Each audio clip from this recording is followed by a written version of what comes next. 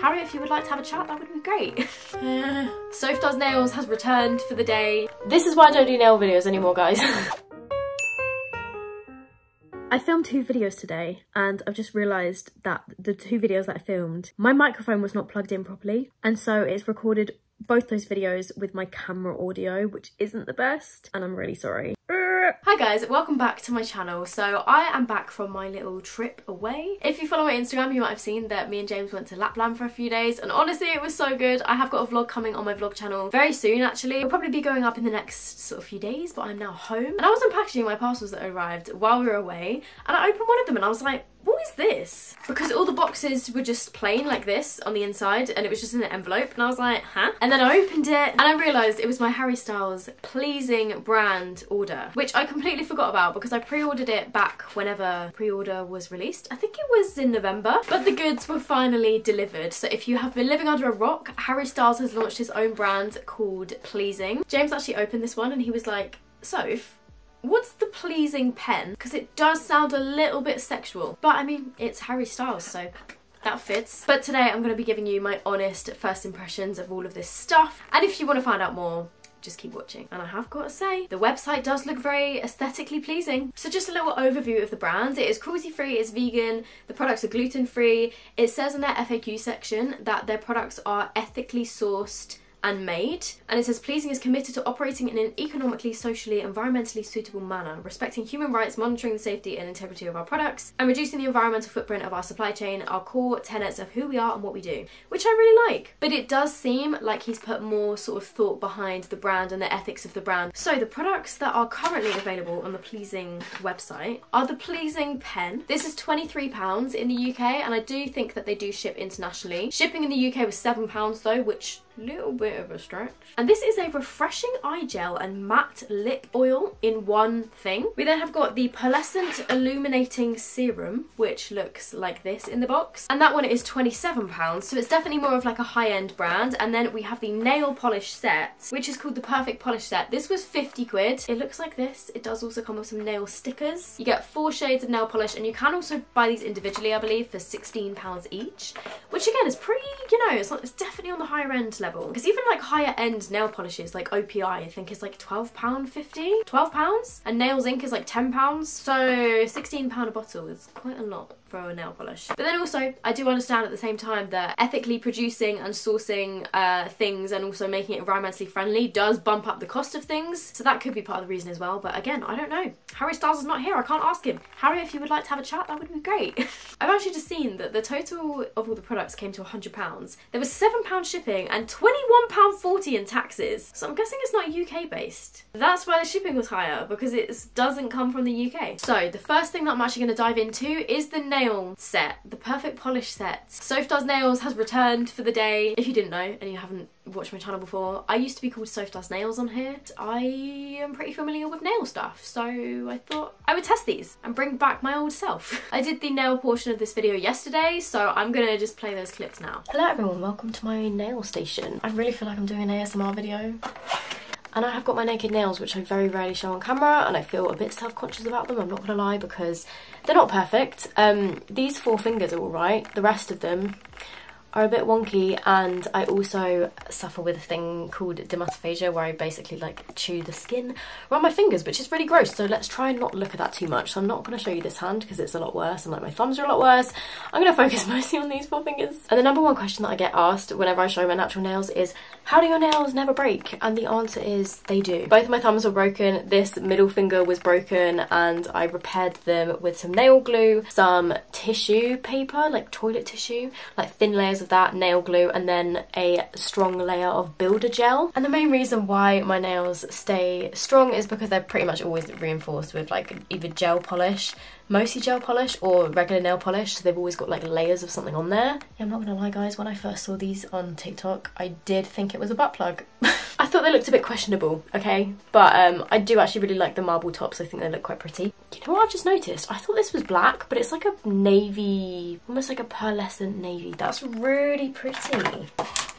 I think these are some nail stickers. This one is obviously not a nail sticker. That's for like sticking on, I don't know, what you would stick this on, like your laptop or something. And then these are the nail stickers that it comes with if you buy the set for 50 quid. They're just some little stickers that you can put on and then you put a top coat over the top of them, but you've got small letters and big letters in white, black and red. To be honest, you can get stuff like this for really, really cheap on eBay, but I do quite like it. I think it is quite Harry. I'm sure I've seen him with some nail stickers on before. You get 13 mil of product in each of these, which I think is pretty standard for a higher end nail polish, I guess. So the set doesn't have a base coat, so I am just going to paint a base coat on all my nails, and this one is just by Q-Tex. So I think how I'm going to do this is I'm going to do 2 coats of all of the polishes to see sort of how opaque they are, and then I'll probably take that off and then do like a proper nail design with them, just so that it doesn't look like I've got weirdly mismatched nails. So I'm going to start with this one, which is called Pearly Tops, and I'm going to use this just by itself. It is a sort of topper. First impressions, the brush actually looks like a really nice shape.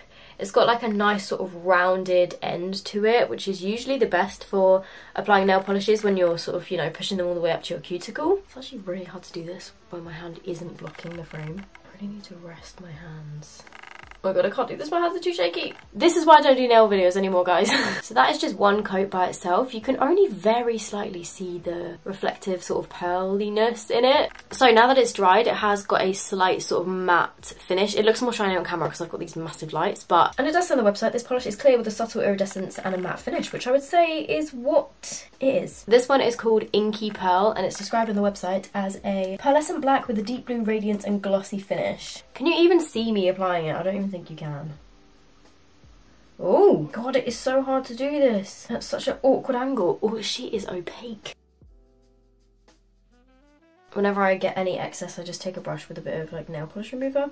You know what, guys? I'm impressed with that. That was a bit of a one coat wonder. You probably wouldn't need a second coat, but I will do a second coat just because I'm a big fan of that one, actually. Perfect Pearl is a pearlized white with a glossy finish. If I'm being honest, these sort of like pearlized finishes are usually the last thing that I would go for with nail polish. I either like it to be like a full colour or like glitter, or actually this one is quite pretty, like this kind of pearl, but I don't know, this type of pearliness kind of reminds me of the stuff that I would wear when I was like 10 years old that I would buy from Claire's. And also, if you do have any lumps and bumps on your nails, wearing these sort of like pearlescent finish nail polishes usually emphasises those. Because some of my nails are a bit wonky, like especially on this hand, they grow funny. Like some of them go in funny directions. It just looks a bit weird with a pearly finish, so I usually just go with like glitter. Sorry that this angle is a bit shit. It's the best I could do. Why am I shaking? This one is streaky. God, the more that I try to make it not streaky, it's just getting streakier. Guys, I keep trying to fix it, but it just keeps getting worse. Can you see that one was really quite streaky? Definitely not the same sort of opacity as the black one, which I mean, white polishes tend to be a bit more streaky anyway, but I do have some white polishes that perform a lot better than that one, and they're a lot cheaper than £16. I'm sorry, Harry Styles. Just off the initial application of that, I would not say it's worth the money, because like, fair enough, you might want a sheerer pearlescent polish, but you don't want it to be streaky. This one is called Granny's Pink Pearls. This is probably the last colour that I would ever reach for when painting my nails. I'm not really a pink kind of person. Well, not this kind of pink anyway. It's very like, you know, very bubblegum pink, but I would say it is quite a Harry Styles shade, so I like that he's sort of picked colours that he likes and not just things that he thinks would sell. Okay, that one isn't fully opaque, but it definitely went on nicely. It was smoother than the white one, that's for sure. But so far, my favourite one is definitely the black. So I'm just going to do a second coat on all of them and we'll see how they're looking. So this is what my nails look like with 2 coats of everything. I've actually just put 1 coat on my thumb. To be honest, guys, after just my initial first impressions, the only one that I would actually probably repurchase is the black one, because the others, like, they're fine, but I don't think that they're worth £16 if I'm being completely honest. However, I have got to say, like, I do like the sort of idea and the messaging behind the brand. Like it says inside the box, it's a bit hard to read. It says our minimal packaging choices emphasize a light footprint and each formula adheres to vegan, cruelty-free and clean principles. And it says that this carton is compostable 100%, is printed with soy and water-based inks, the brush bristles are made from castor bean, the nail polish formula is biodegradable and it's from sustainable plant-based solvents, and it's free of like a whole load of things. Honestly, I really like that about the brand, and that would make me more likely to repurchase from them again, because you know that it's like not the worst brand in the world for the planet. What I'm actually going to do now is put the pearly matte top coat on my nails to see how it looks over the top of the other 3. Ooh! and I've got to say as well, they actually dried really quickly. I really hope you can see. It sort of transformed the blackish blue colour into more of like a navy with the slight blue pearlescent finish in the top coat. But I'm just waiting for it to dry because it is drying down to that more sort of matte look finish. It's really, really pretty on that one. But yeah, I'm just not really feeling the white and the pink shades. I guess then you wouldn't put a top coat on it, like a separate top coat, because then it would just take away that sort of matte finish. I'm gonna probably paint them all with this colour, maybe leave the topper on this nail and do it on my thumb, and then I'll do some kind of design. I'll see if the white can work as like a nail art kind of shade, and I'll try some of the stickers as well. I am gonna use these white stickers. I think I'm just gonna put either snow or Xmas on my nails because I don't know what other 4-letter or 5-letter word to do. If I can get these off. Okay, so it's like a, should I just stick it on? Yeah, okay, I need to do it up this way. Okay, well that was easy. You do have to really push it down, otherwise you can kind of see where the sticker is. I would definitely recommend using tweezers if you have any. Now I'm going to try some nail art with the white, and that will be my last thing that I do.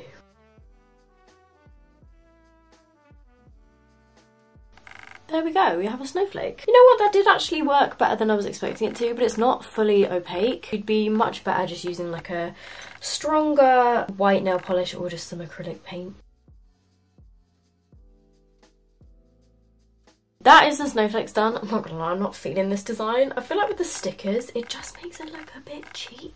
I'm using the Nails Ink 45-second top coat. Oh my god, that looks even more beautiful with a shiny top coat on it. Why didn't you just make the other one shiny? In order to get the stickers to actually stay on and not just peel off, you would need a top coat anyway. I do actually think they look much cuter with a shiny top coat on. To conclude, do I think that these nail polishes are worth the money? No. I like this colour, but the others I just don't think are that great, to be honest. I don't think they're worth the price. If you are a collector and you have all your nail polishes on display, then the bottles are actually really pretty. I love all the tops of the bottles. I do think that they look expensive and they feel expensive. There we go. Those are my nails. So like I mentioned, those clips of me doing my nails were filmed yesterday. Just a little update on my nails. You know what? I've actually been pretty impressed with them. They do actually feel like good quality nail polish on my fingers. The only thing that I've noticed is that these stickers that I stuck on, even though I put a top coat over the top, some of them are starting to sort of lift at the edges here. So this is what the nails are looking like today.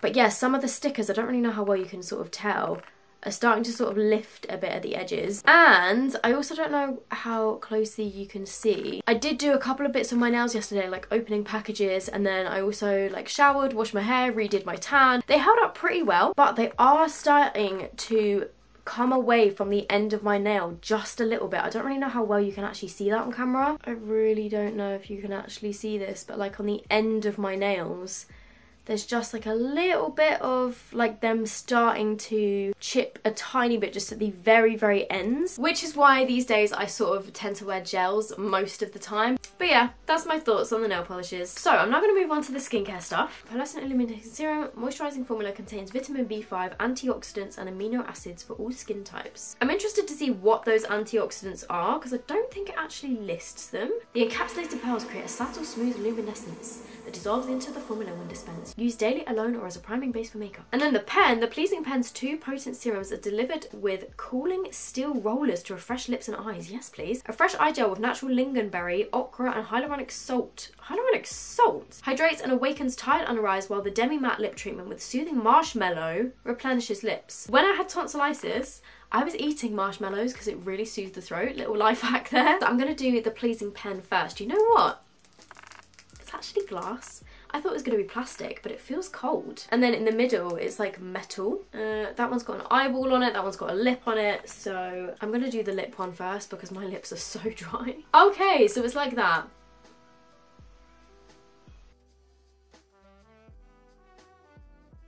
Guys, it doesn't smell of anything. That's okay. I'm just trying to get like enough on.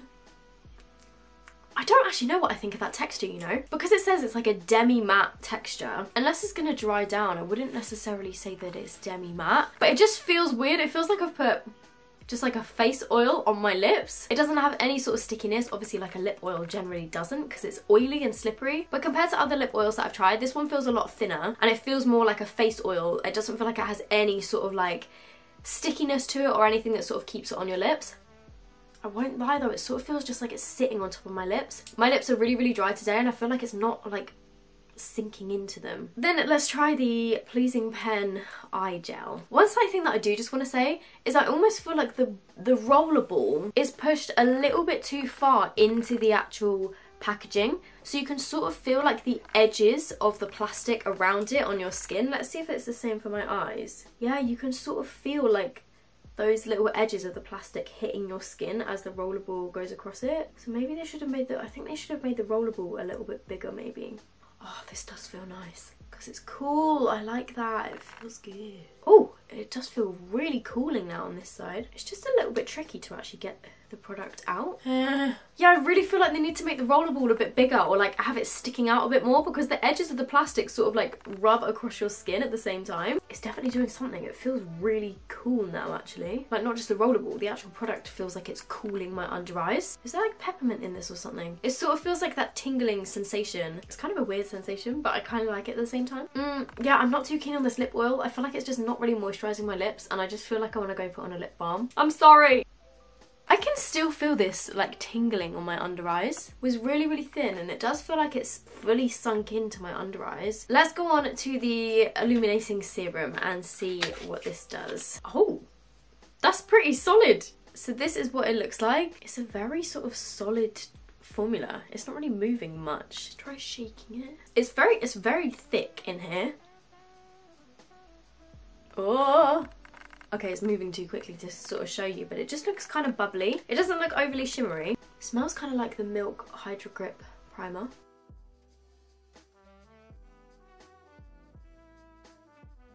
Oh, it does feel nice. This one feels like it's sinking in. It feels really refreshing. It feels really thin, but at the same time, like it definitely feels like it's hydrating my skin. That actually feels really nice. And it's left my skin slightly tacky, which I like. And I think it has given me a glow.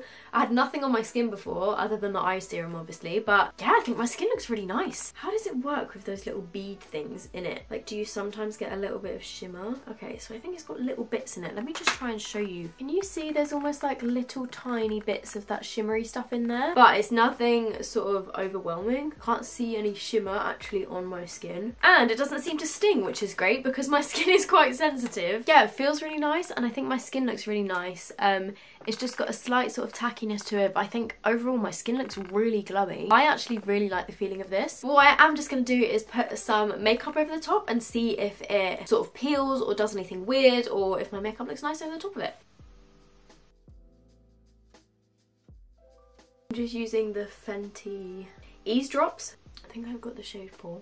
Yes, things we love to see. I deliberately used a brush because if I do have any products that will sort of peel my makeup, using a brush usually makes it 10 times worse. So I thought if this can survive a foundation being applied with a brush and not peel or look weird underneath, then I know that it's a good base for my makeup. And you know what, guys? I am happy to confirm that my makeup has applied beautifully over the top of that.